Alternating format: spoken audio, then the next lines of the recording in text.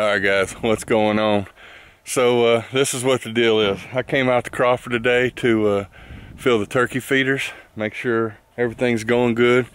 Next weekend's turkey, I won't be here. I'm heading on a mountain lion hunt. I'll be gone for 6 or 7 days, but when I get back, I will be after the turkey. So this is what's happening. I came out here, filled feeders, had a few minutes till a buddy of mine got here. We're fixing to head to my ranch in Jonesboro and do the same thing. And then we're gonna stay and hunt for a while. We're gonna call and look for pigs. So this is what I did while I was waiting. I got Wesley's gun, got the 308 with a Pulsar Trail 38 on it. I set it up at 50 yards, which is what we're normally shooting pigs at, which is where we walked up to the last, I don't know, 4 or 5 pigs that we've shot at. And Wesley has been taking them out at the knees. So I wanted to check and say, man, is this my equipment this bad? And we need to go take it to the range and see if everything's, you know, sighted in, good to go. Or is Wesley shooting the legs off of him? Is he just missing and taking out the legs? Or is it a plan? Is he taking out the legs to help slow him down so we can get some more shots on him? I don't know, but I figured it out.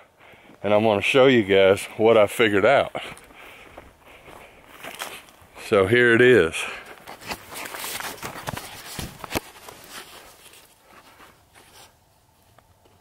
That is what we're dealing with right there. All right, so I shot 2 times. This bullet was already here, this bullet's already here, this bullet was already here. I shot this one and this one here. So the gun is basically dead on. Wesley has been missing. It is a operator error. I just wanted to clarify that where we didn't have any excuses or wonders. So now we know. I set it up on a pig slayer with a bog pod on it. It was steady, it was smooth, it shot dead on. So we know what's happening now. We're gonna wrap it up here and we're gonna head to Jonesboro and we're gonna get on some animals. We're gonna call in hopefully some coyotes. I got a dead pit out there where we've been throwing a bunch of pigs and varmints, so we're gonna go out there and see if we can get them to see if they're already on the dead pit, or see if we can get them to come in and go have a little fun. All right, guys. So we just left my ranch about 30 minutes ago.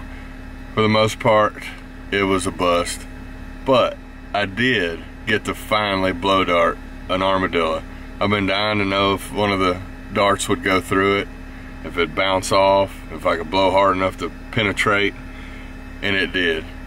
I did not go through the thicket that it ran into to get him out, but you can watch you're gonna see the video, and it's pretty neat.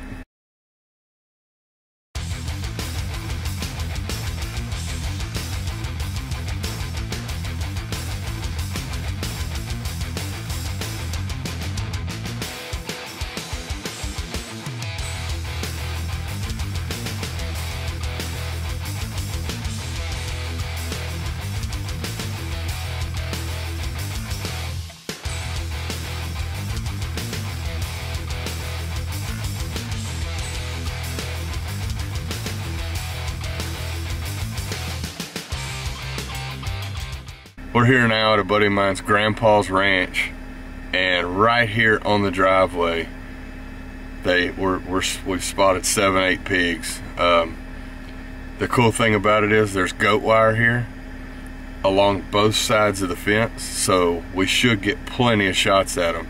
They can't go anywhere but at us or away from us. They can't get out in the field to the left, they can't get out in the field to the right. So this ought to be pretty interesting. We're gonna get out and take some shots.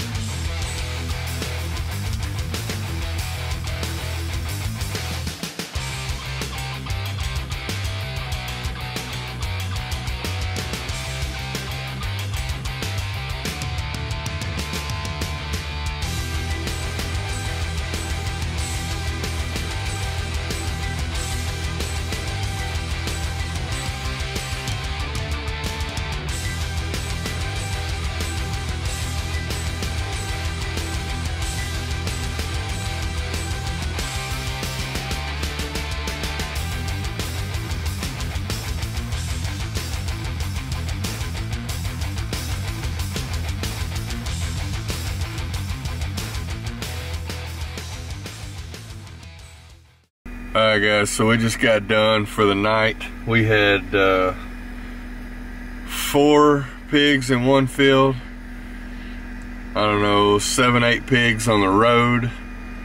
We ended up, I believe, dropping 3 on the road. We had 11 pigs in the field and we dropped 4. I left the camera and my light, and all I have is a cell phone. 39 degrees, muddy. We just got rain earlier this week and I had mud up to my knees in freshly plowed fields. They're planting this week. I wasn't coming back to the truck to get the camera. I didn't get any pictures of the pigs on camera tonight. But anyways, we got some good footage of the shots. Hope you enjoyed it. Thanks for watching. Please subscribe. Good night.